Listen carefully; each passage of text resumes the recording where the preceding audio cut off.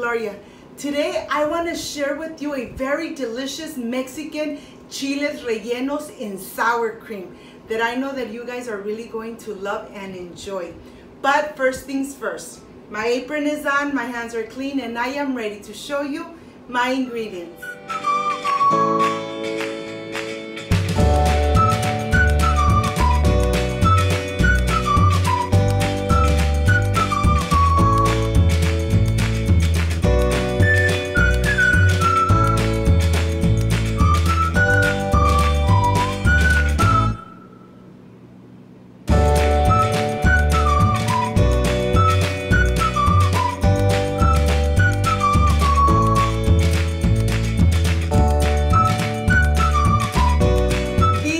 My ingredients: I have eggs, sour cream, the one you have at home, cream cheese, fresh cheese, oregano, garlic cloves, chicken bouillon, 2 large tomatoes. If you don't have large tomatoes, you could add 4 medium tomatoes, 1 carrot, 1 serrano chili. The chili is optional, half an onion, and the poblano chili. This is everything we need for this delicious chiles rellenos in sour cream salsa. So let's get started and let's make it at home and enjoy it with our family. I want to start here with my poblano chilies. We're going to go to the stove and we're going to start charring them. We want to make sure we char them from all the sides. This really takes a little bit of time, but you know something? These poblano chilies come out so delicious. And the flavor is just amazing. Once you've charred it just like this from all the sides, then I have a little plastic bag where I'm going to start putting them so they could go into a sauna and start getting soft and tender. These are done, and I'm going to continue just adding them in this little bag. And I'm going to leave them in the bag for about 5 minutes so they get nice and soft, and it's easier for you to peel the skin off. Let them rest for about 5 minutes. After the 5 minutes have passed, then I'm just going to take them out of the little bag and I'm going to take away all the skin. Let me start taking all the skin off. Once this is completely done, I'm going to cut it through the center and I'm going to start cutting the seeds out. I'm going to clean the chili very good from the inside. We don't want any seeds inside. Just like this. Let me show you how this chile poblano looks. You want to remove everything from the center on every single one. Once they are completely done and clean and they have no more seeds, then I'm going to continue with my cheese. And I have cacique cheese, fresh cheese. I'm going to go ahead and start adding in the center a little bit of mozzarella cheese so it melts and it gives it such a delicious flavor. And on the top, I'm adding my queso fresco.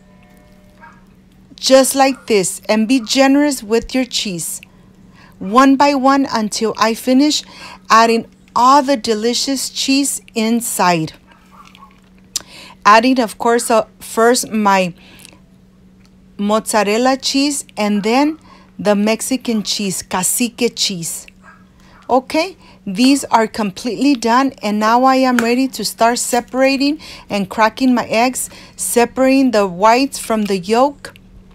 Just be careful so the yolk doesn't explode and fall into the whites. We're going to do one by one until I am completely done. After this process, you're going to blend it. So just make sure that none of your yolk go inside the clear liquid. And here I'm just going to add my whites and I'm going to start mixing until they're nice and frothy. After 4 minutes, look how it looks.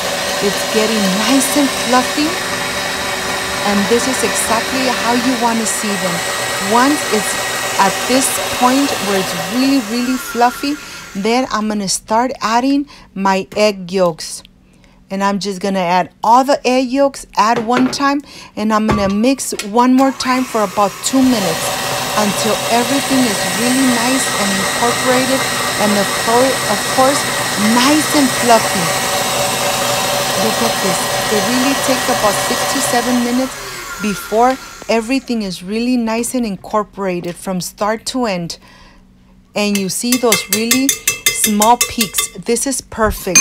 I have on my stove a pan already with very hot oil, and I'm gonna start by putting my chili into the mixture of the egg. And be careful so the cheese doesn't come out at all. Once you do this, just add it into the hot and very hot oil so they start getting nice and brown. Let me continue. I'm gonna do 2 at a time so we don't overcrowd the pan. Just make sure that the oil is nice and hot so that the egg doesn't absorb a lot of oil. Be putting a little bit of hot oil right in the center of the chili, and then we're ready to flip them. You want to brown them on each side, really nice and brown.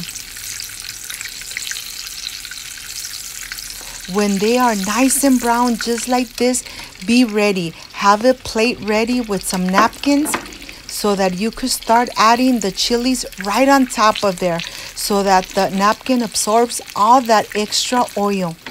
Of course, we don't want to add too much oil to our delicious dish. So I'm going to continue with the rest until I am done. And here I'm going to start by adding my tomatoes, and I'm going to go ahead and just put them in this skillet until they are nice and brown. I'm adding my garlic cloves, my half an onion, and of course optional is the serrano chili. We're going to leave it here until everything is nice and toasted from each side. I'm removing the garlic and the serrano chili, and these are going to stay just for a little couple minutes, a little more, maybe 3 more minutes. 3 minutes have passed, and now I am ready to remove it because this delicious salsa is going to come out amazing. We don't want to add no water or no liquids to it.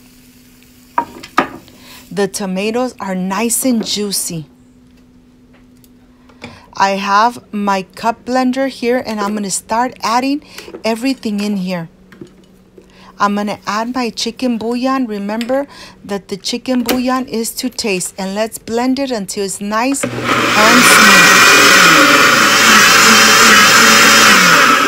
smooth. When everything has been blended really well, that's when we're going to start adding our cream cheese. And we are going to add the sour cream. I'm adding 1 cup of sour cream. And let's mix one more time. This is completely done. I'm going to continue with my carrot, and I want to take the edges off, and then I'm going to start peeling it, making sure that I get all the skin off, and then I'm going to cut in little squares. This is done. On my saucepan, I have very hot oil, just 1 to 2 tablespoons of oil, and I'm going to start adding my delicious sauce. And now I'm adding my carrots, and they're going to cook for about 3 minutes until the carrot is really nice and soft. Let me taste it to see if I need to add a little bit of salt, but no, to my tasting is fine.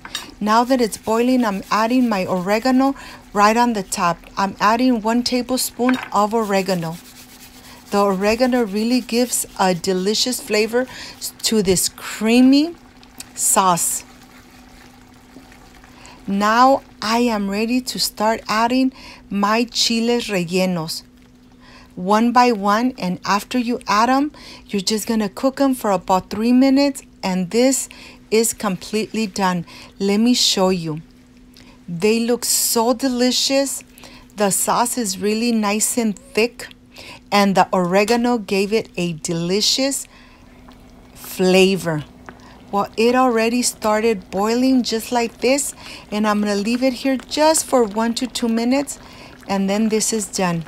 I am ready for the presentation. I can't wait to taste it. So I'll see you in a bit.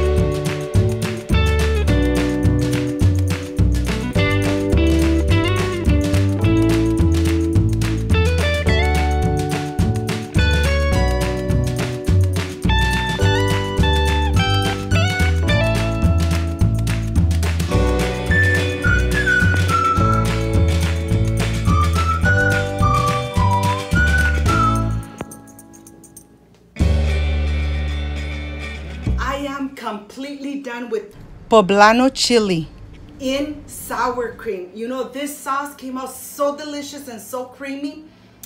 And the oregano really gave it such a delicious flavor. I hope you can make it at home. But let me stop talking because I really want to taste this delicious chile relleno.